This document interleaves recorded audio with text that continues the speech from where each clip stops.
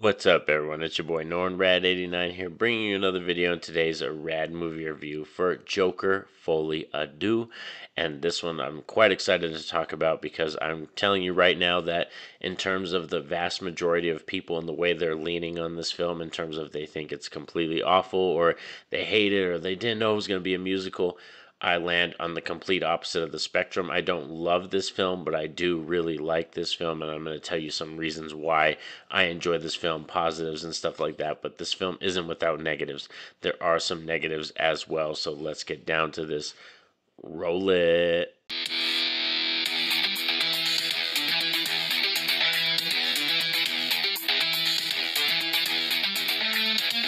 So, Joker, Folie, Deux is Todd Phillips' sequel to his famous film Joker, the first R-rated film to ever break $1 billion, and yes, the sequel that really nobody wanted. I think that's one main reason why this film is getting such negative reviews, is that after watching that first film, like when that first film came out, I don't think anybody envisioned seeing a sequel to that film. So I think that's why there's a one huge reason why this one gets such negative reviews, and because this one is vastly different in terms of tone and the way they handle the story. I think the themes are kind of similar in both films, but in terms of the tone and the way they tackle them, it's completely opposite from the previous film. So let's start out with some positives right away. Is that I think my favorite standout huge positive with this film is the use of lighting and cinematography. This film is freaking gorgeous.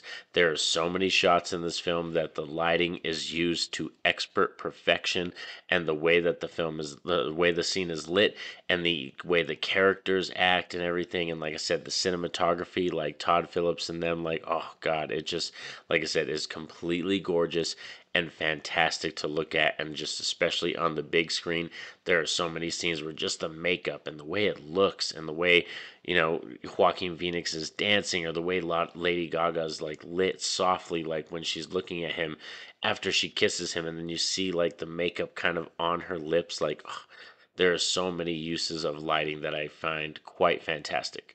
Another thing is the performances. We have Joaquin Phoenix in here, Lady Gaga. I think they both knock it out of the park.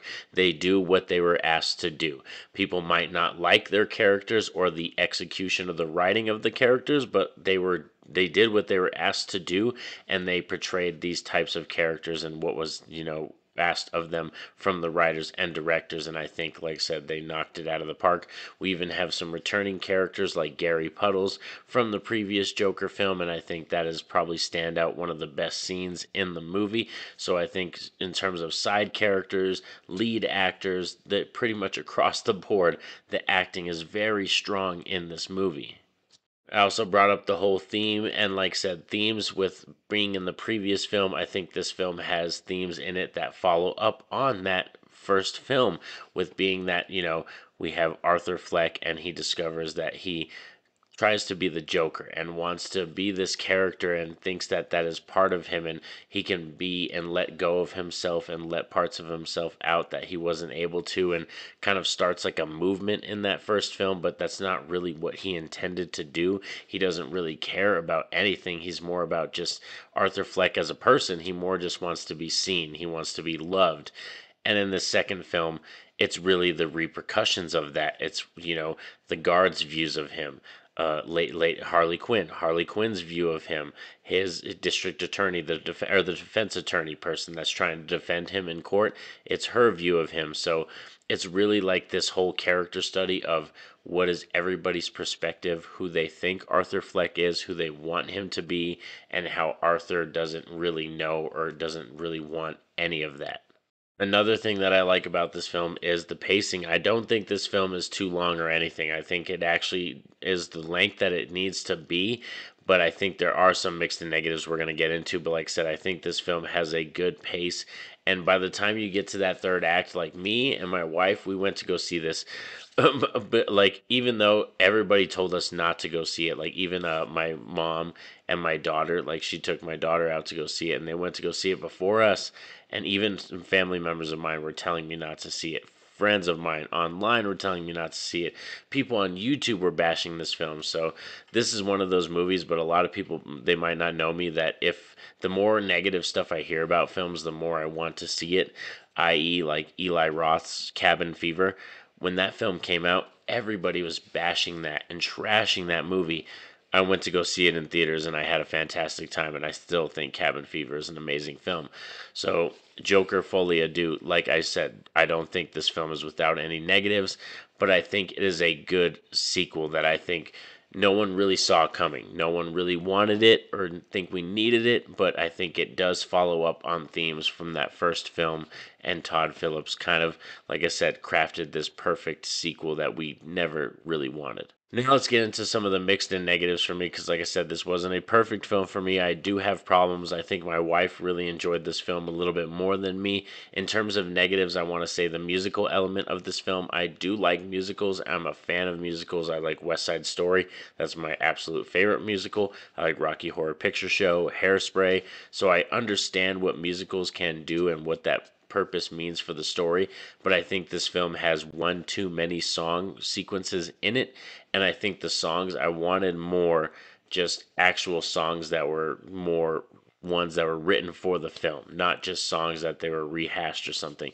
I wanted more original songs, and I think there was one too many song sequences and musical elements in the film. I wanted more character stuff, more diving into the actual psyche of Lady Gaga and, Joaquin Phoenix's character. So I'm going to get more into that with this next negative, is that I think Harley Quinn's character, yes, I think Lady Gaga knocked the performance out of the park, but I don't think they used her character correctly.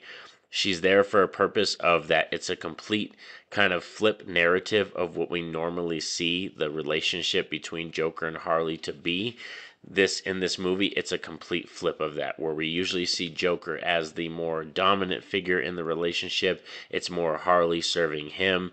In this film, it's the complete opposite. Todd Phillips just flips it on his head, and I don't think he necessarily hammers that theme home by the time we get to the third act. When they meet each other in the third act, I wanted a little bit more potent emotional moment to happen when that sequence goes down. Another negative that I have with this movie is that this is not going to be a film you're going to rewatch over and over. I liked this film and I have positive things to say about it. You heard all those positives I have, but I can tell you right now, when you hear the score that I'm going to give it, the reason it's going to get that score is that this isn't going to be a heavy rewatchable type film. This is a film that takes a very dark tone, a very dark theme. It follows up on that first film, and it is in essence a tragedy, a very tragedy driven type film. And a lot of people don't want to take that journey all the time. You know what I mean? Some movies, you want to have fun with the tragedy. You want to poke fun at it. This isn't one of those movies. This is really a movie that is a character study and a very deep tragedy about Arthur Fleck and his, and what people view him as, and his struggle to find out who he really is and also find love. These are just my thoughts and my opinions on Joker Folie à Deux. Please let me know down below in the comment section, what did you think of this film? Are you planning on seeing it? In terms of recommendations from me, before I even get to my rating, I would say this is one of those films that I suggest streaming, because I know in terms of the way it's designed for the audience that it's targeting, this isn't a mass-wide audience-pleasing type movie. That's not what it is. This is a movie that is much more artful than people are giving it credit for. So, like I said, this is a movie that I would say wait for streaming. Don't go out and spend your money unless you really are into DC, you really like Todd Phillips, and you want to see where Joaquin Phoenix and him take this character. Then definitely go see it, because I think it's worth the theater experience. But if you're just a fan, or like somebody who's just like, oh, I'm not into the first one, or I really like the first one, let me see what's happening with this one, I would suggest wait for streaming.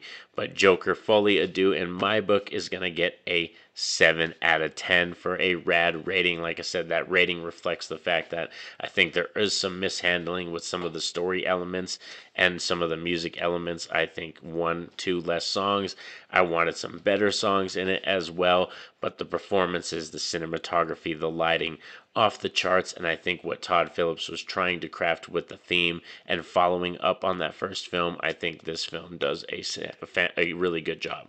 But please like the video, that definitely helps out the channel. Subscribe if you're new to the channel and have that notification bell poked so you're notified anytime I drop a video, because that's how you stay up to date on all stuff that I post on the channel. Music, movies, TV shows, rankings, anything that I drop. But most importantly, I want you all to have a safe and happy day. Peace out.